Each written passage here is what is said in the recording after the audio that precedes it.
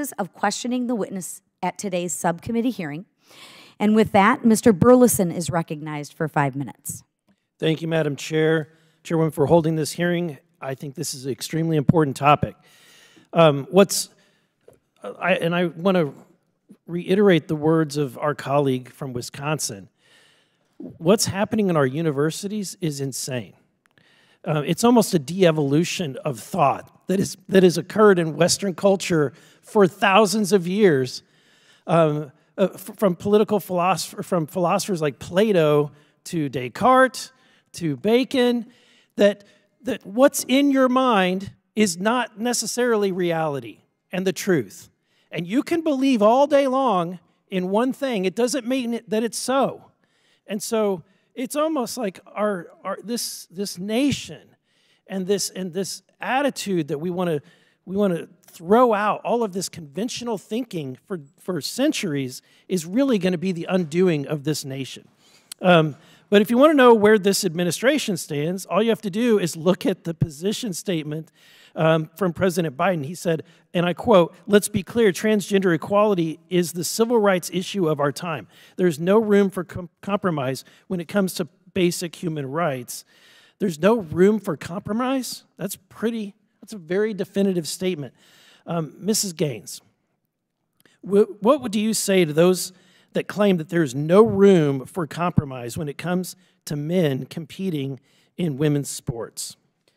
That statement, truthfully, I'm not even honestly sure what that would entail. In terms of compromise from women, I don't believe we should have to compromise anything.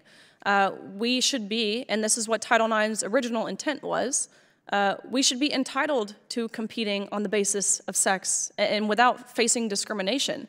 But again, what myself and my teammates and my competitors and girls around the country, high school level, college level, continue to face is blatant discrimination on the basis of our sex. Yeah, I can tell you, I'm a father of 2 girls who both participated in sports.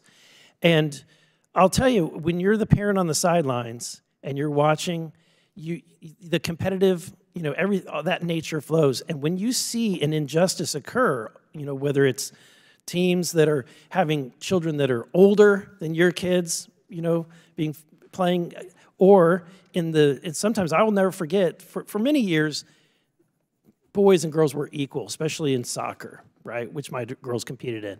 But there was a point in which it was no longer the case. And as a parent, and all the parents on the sidelines, we would actually count the number, especially still in co-ed, we would count the number of boys and determine which team is probably going to win. And so it was nice whenever they were able to actually hit an age where they were able to compete against other girls and other women.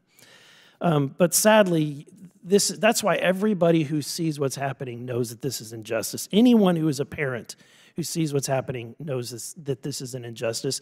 In fact, a survey of parents in the United States concluded that 70% of parents do not think that this is a good idea, and yet we're doing it. And so, or that it's being done at our university levels.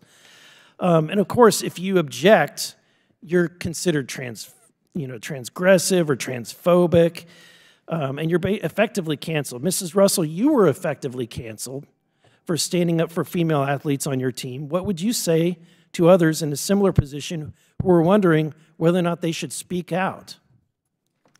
I would still suggest that everybody speak up, because it's because of silence that this continues. The amount of support I received once I went public, the number of emails, direct messages, phone calls, all was positive. Everything on social media was positive in support of this position that girls and women's sports needs to stay female only. Well, Ms. Russell, thank you for your courageous stand. We appreciate that.